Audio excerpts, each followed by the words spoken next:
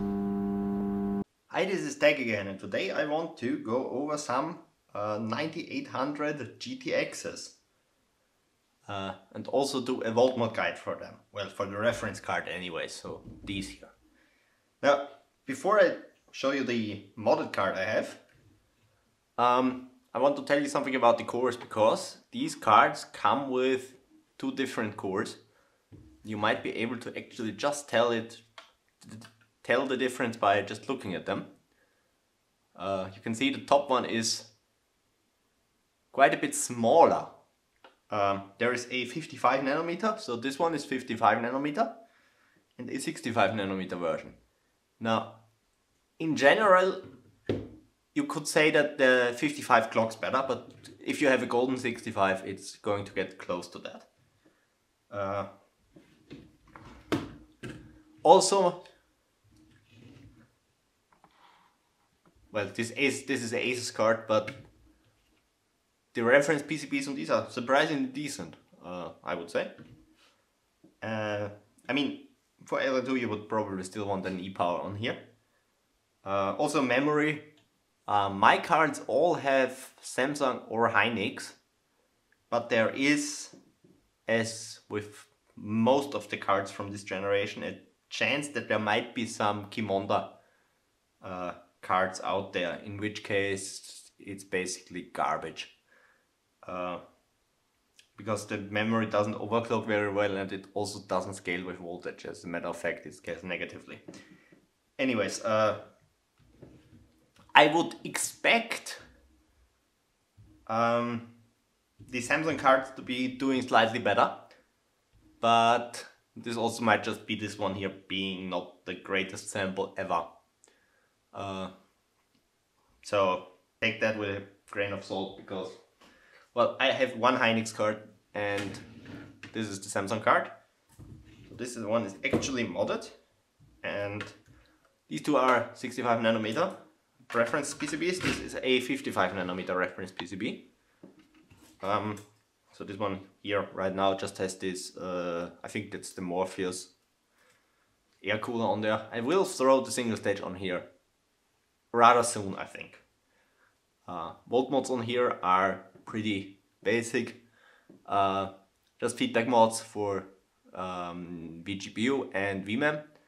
Now for Vmem, you could, in theory, if you have Qimonda, sort of do the Voltmod in reverse. The bottom here is, this is a 50 kilo ohm variable resistor, and the bottom is hooked up to ground currently. You could, in theory, hook it up to Vmem, and you should be able to decrease the memory voltage to run Qimondas better. But I would argue that if you are at the point where you're deciding to run Qimondas better, you should probably reevaluate and just get a new card and hope for something like Samsung or Hynix. So that's just a theory, or, well, a theoretical possibility. I'm also not going to show it in the detailed overview later. So yeah, I think that's about it for these cards. Now, again, VRM on here is, I would say, surprisingly decent. We have a 4-phase, doubled up low sides.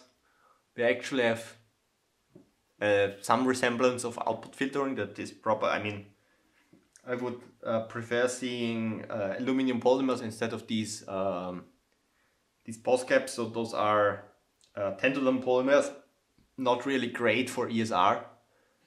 But they also have a bunch of MLCCs here, so that's fine. Also, reference PCB has dual phase memory power, which is also nice. I don't think there's really much to complain about this VRM here, unless you are on LN2. So I think for something like chilled water or single stage, this should be fine. Well, I will soon find out, because I'm going to put this one here on single stage, and this has, I'm not sure if you can see under there, it has the exact same VRM on there.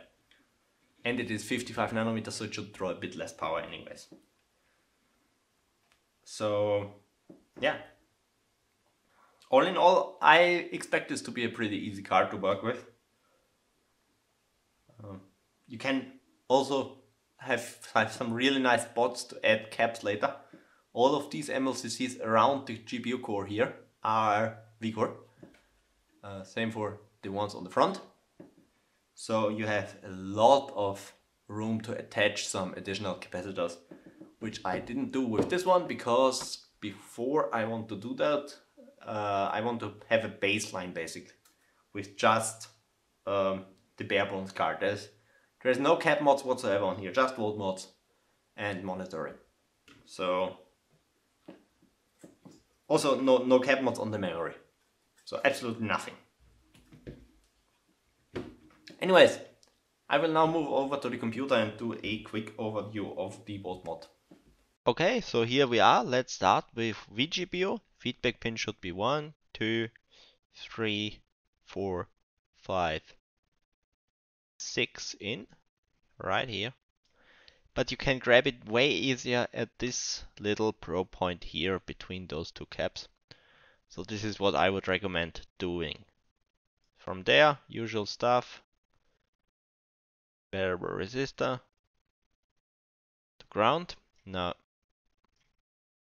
ground points in the area, you can either use obviously the screw holes or the entire left side of these capacitor banks.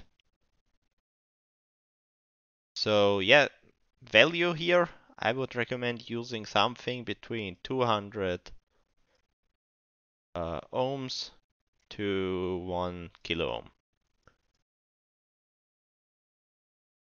Personally, I used 500 ohms on my card. Actually, no, I think I used a kilo ohm. But again, either works just fine. Even the 200 works if you turn it up to the maximum resistance now.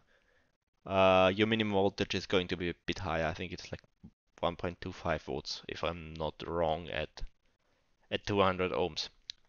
But it still is perfectly fine if you have like a high RPM fan or custom air cooler like I have on my card. So here we have memory.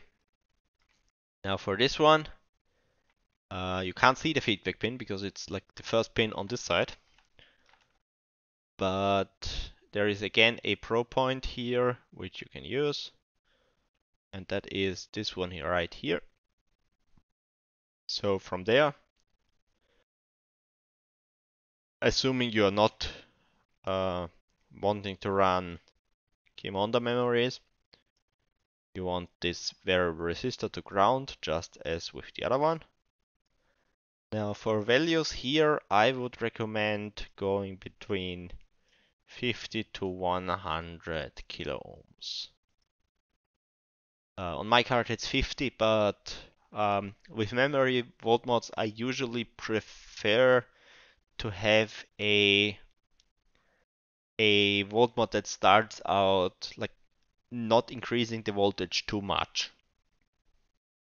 You could obviously also use a 50 and just put a jumper on like this side here, so you can disconnect this if you don't want your, or if you think that increasing the memory voltage decreases your stability. So yeah, that's basically it for the 9800 GTX reference PCBs. Or at least what I think is a reference PCB. Just going by the cards I have. So basically, if your card looks like in the video, then it's the right Voltmod. Anyways, that's it. Bye.